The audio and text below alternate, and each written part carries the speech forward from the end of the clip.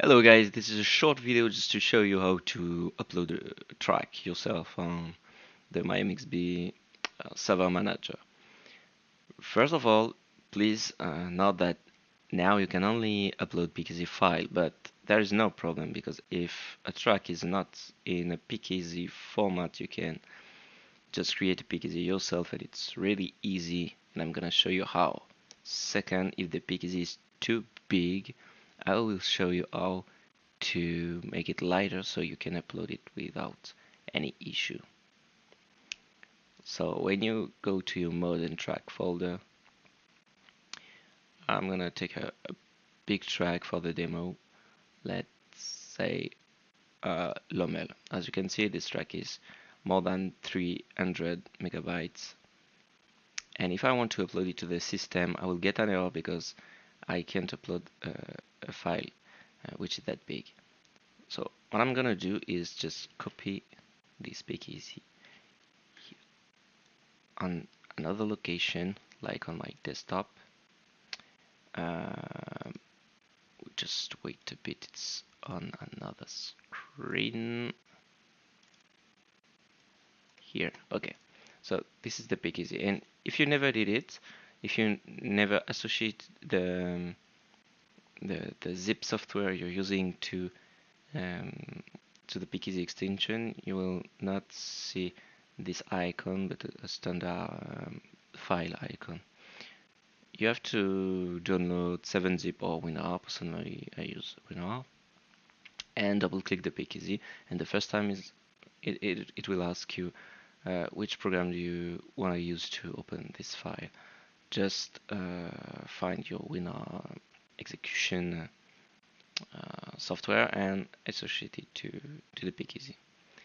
Now I can double click and it opens this window. Shit. And what I'm gonna do, so why did I copy and paste the track is because I'm going to delete some files and I don't want to alter my mod in my local folder. So I double click the PKZ and I can delete everything that is written in the text, just in the description of this video. Please read it. So I just click the type of the file to sort it by type, and I can select all the EDF, all the TGA, and wave, and last but not least the .map file, which is always the biggest file. Okay, when selected, I can press delete on my keyboard, say yes, and now as you can see, my PKZ is only 9 megabytes. Wow, incredible, no?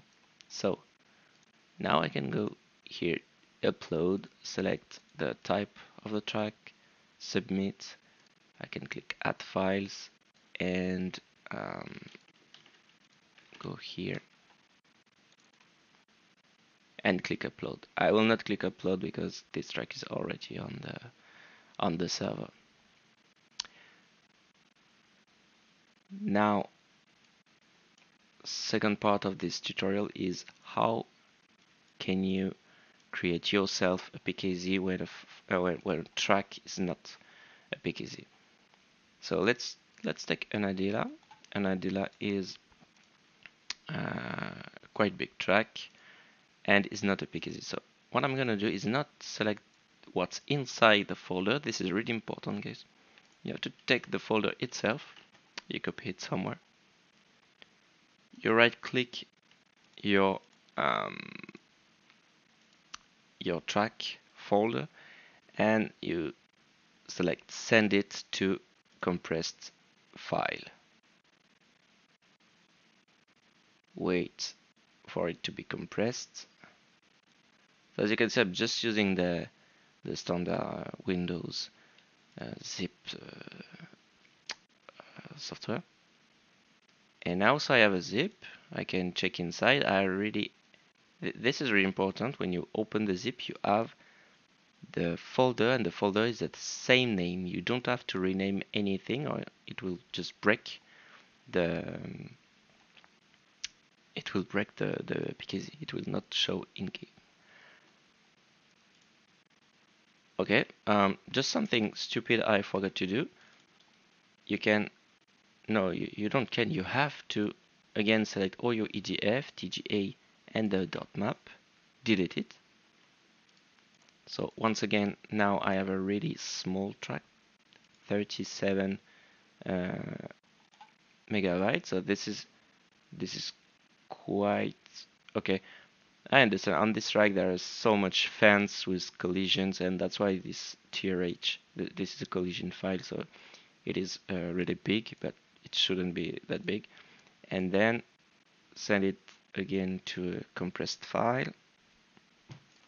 Okay, and now the only thing I have to do is rename it and replace the zip extension with PKZ. Yes, and now just again add files, select your PKZ, and it's done. It's done. It's really easy. So this is why I locked the track system to PKZ, because when you upload a zip or a RAR file, I have to process it manually, and it can take up to 24 hours, or if I'm on vacation or something like that, I may don't have access to my computer. But with PKZ, it's all fully automatic, so it can take maximum 1 hour to be displayed on your server manager. So please enjoy this, guys, and see you later. Bye.